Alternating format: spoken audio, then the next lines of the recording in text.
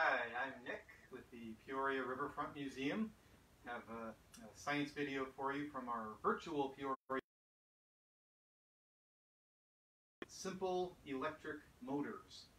And these are possible because electricity flowing through a wire creates a magnetic force field. This was discovered 200 years ago, and it was just a year after that somebody figured out a way to set up the wires and a magnet so that they push each other and create continuous motion. So for our simple electric motor, I've got a battery which has stored electricity.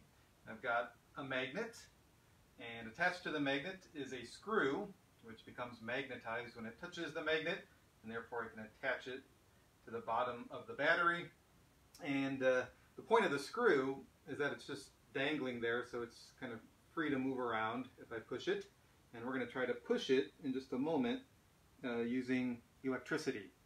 So we're going to get the electricity flowing by taking a copper wire, which is metal but not magnetic, and I'll touch it to the metal on top of the battery, touch it to the metal of the magnet, and we should get an electric current, electricity flowing through the wire, through the magnet, through the screw, through the battery, around and around, and that electricity will create a magnetic force field, which will then push against the magnet that's attached to the screw. So go ahead and try to attach these. Push that on, and there you can see the screw and the magnet spinning around, a little unstable,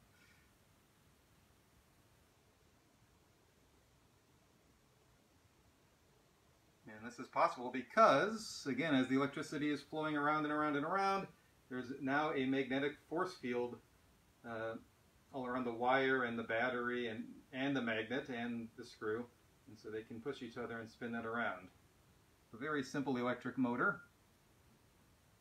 I'll go ahead and make one more simple electric motor with one less piece.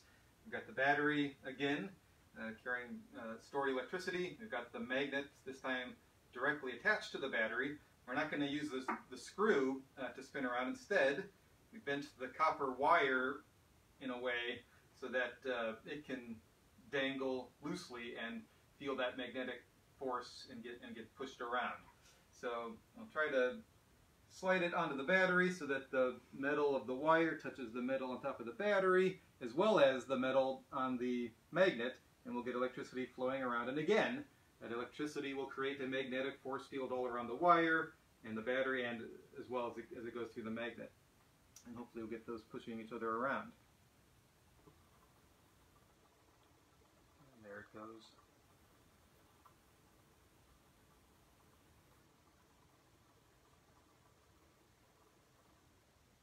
So if you've ever, and of course you have, used electricity to make something move, like a fan, for example, that works because not only is there electricity going inside the machinery there, but there's also a fan, or sorry, a magnet inside there. It's not always a magnet, though. You can actually, because the wires create a magnetic force field, you can actually wind the wires around a bunch of different ways and arrange them so that when they turn into magnets, they'll push each other. So you might not find a magnet inside if you take some motor apart, but I did take a simple motor apart, and you can see the wires to carry the electricity, and these things around the wires are magnets, which you can see because they stick to the magnet. All right, let me know if you have any questions, any suggestions. You can leave those in the comments. We are going to leave a link in the comments to the website where I saw instructions on how to make these so that you can make these at home if you like.